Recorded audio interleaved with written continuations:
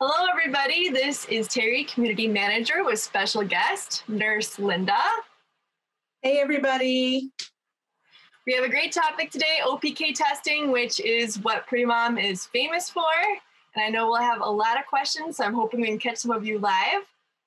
If you are watching on YouTube after our live video, be sure to like and subscribe. And also remember, you can find Nurse Linda right in your Premom app under More, Schedule a Consultation, and under our nurse providers, if you would like to ask her further questions. We will be answering questions live that are related to OPK testing.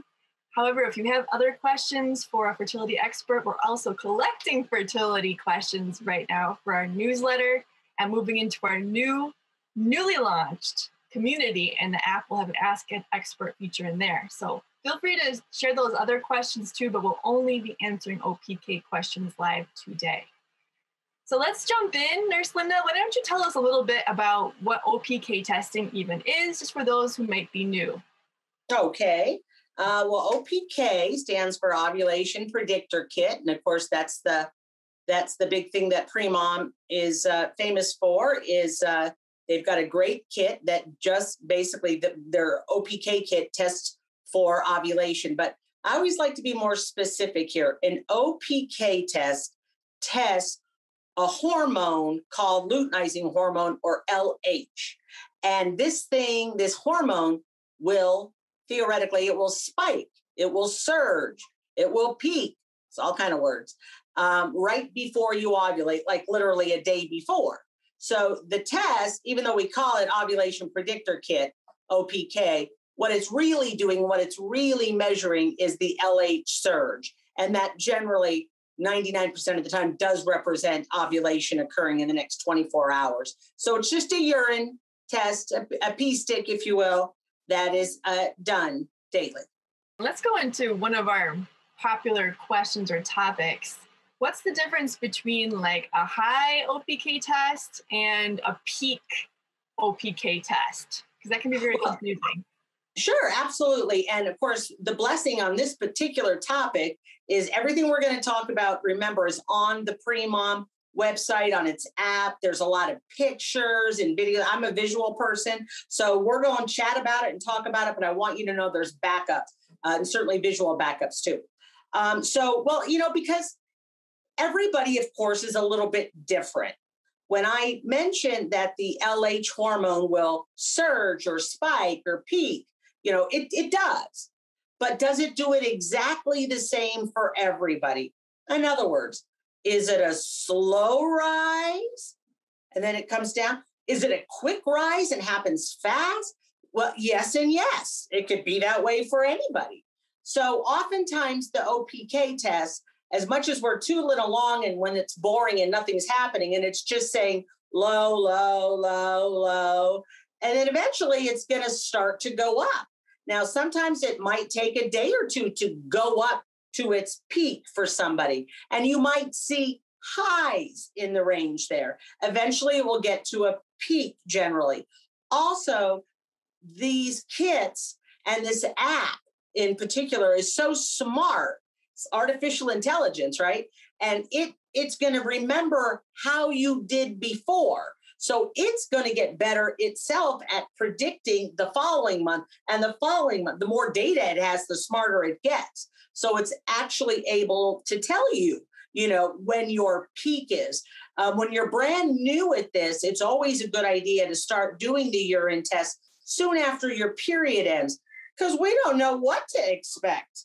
You don't know what to expect. Nobody knows exactly, but you will find after doing this for 2, 3, 4 months that you're going to notice you have a trend. Maybe you spike quickly. Maybe you take more time. It's all good. It's just the way you do it, kind of thing. Does that make sense? Yeah, I love that. So you might have a very quick surge and a steep peak, or you may have a very gradual surge that finally comes up to that peak. And there's actually a study that we talk about on one of our blogs. Thank you for mentioning all our resources we have on our website, that talks about the single peak. And there's also actually a plateau peak, which can be very confusing for women, where you have the same value for multiple days, and then there's multiple peaks, and you're looking for the last, I like to say the last highest result. Also, can you talk about what level they should be looking for? That's a question that's asked a lot when they're looking for their peak level. Well, my experience with the individuals as I look at charts during our consults is everybody seems to vary. I mean, some gals will have this really high spike and their number could be 1.47, but somebody, and of course it would say peak, and somebody else got a 0.90 and it says peak. But again, that's generally because the app is smart. Like I said, it's got its own intelligence, and it knows because of the last 3 cycles that when she hit around 0.9, she started to come down after that. And then a period came and she lost. So now it knows, the app learns that it's right about diagnosing her because that's the value for her. So it's almost like you've got to really trust the app because the app is using historical knowledge too. So there's not always a right and wrong. It's what the app basically says. And of course, when you have PCOS, like you mentioned, then it might be and all bets are off because we tend to have higher LH levels in general. So it throws it off a little bit.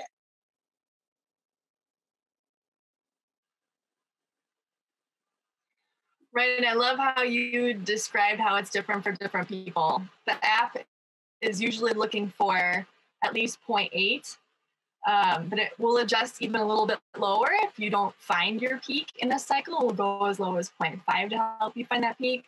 And I like how Nurse Linda, how you expressed testing right after your period ends, because especially when you're first learning the OPK testing and continuing to test even past that first high result, because sometimes your body does gear up, right, to ovulate. Doesn't quite happen the first time. And if you stop testing too soon, you might miss that actual true peak. So when you're first starting, test longer, test earlier, and keep testing even a little longer to make sure you don't fall into that later peak or that second peak category. Right, which leads to, that beautiful basal body temperature thermometer that Premom has. That's going to confirm you ovulated. So I really, for one's own sanity, I really encourage the basal body temperature as well, just because that gives you a confirmation that, okay, so now the peak told me I was going to ovulate, and the basal body temperature told me I did ovulate. So now I've got double confirmation that it happened. That's a good point. And I'm glad we're talking about BBT more because it is a really helpful confirmation tool, especially if your OPK tests are confusing. You mentioned PCOS. If you're getting a lot of high results or getting multiple peaks, the BBT can help you confirm when the true peak was, when you actually ovulated. That's right. Here, I'm just double checking to see if there's anything else here. I think we do have a couple of questions too. I think certainly we can talk about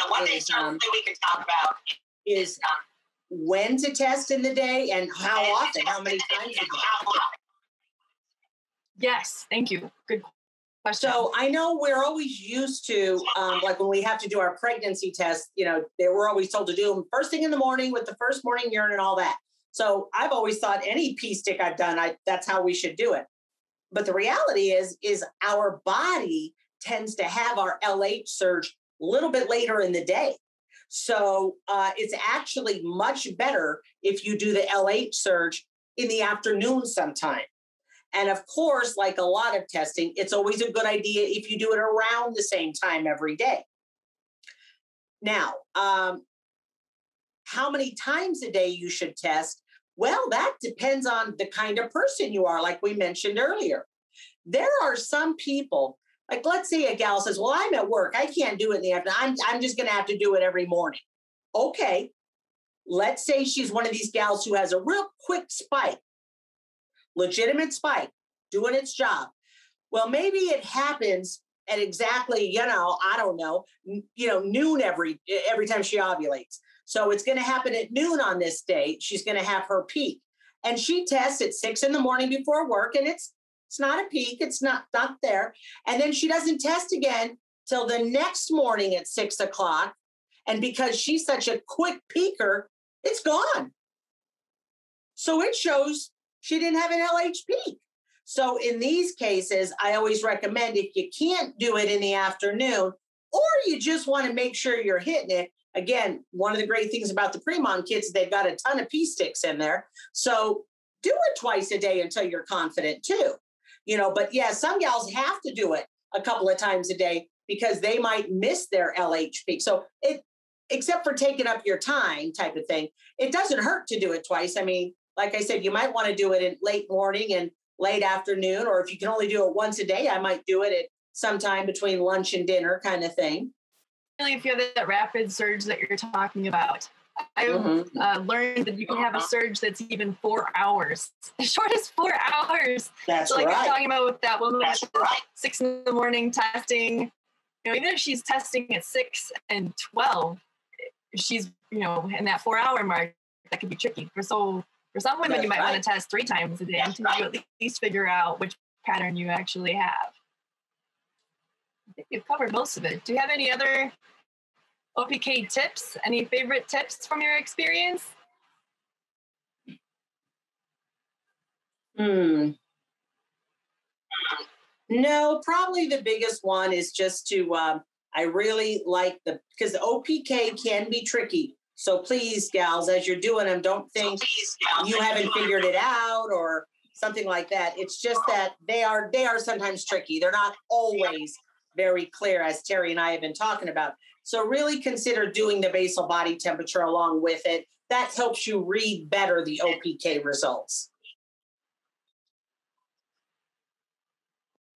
And follow your progression, use the app, talk to the community. Women love to share their charts in the community. In the new community, we have that same option.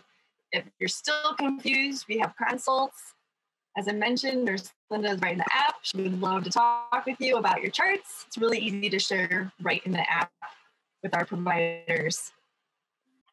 And again, if you're watching later on YouTube, please like and subscribe so you can keep seeing our new videos as they come out. And you can find Nurse Linda right in your app under providers, schedule a consultation. And we'll see you again for another video. Thank you for everybody for watching. Bye-bye, guys. Nurse Linda. Take care. Take care. Bye-bye.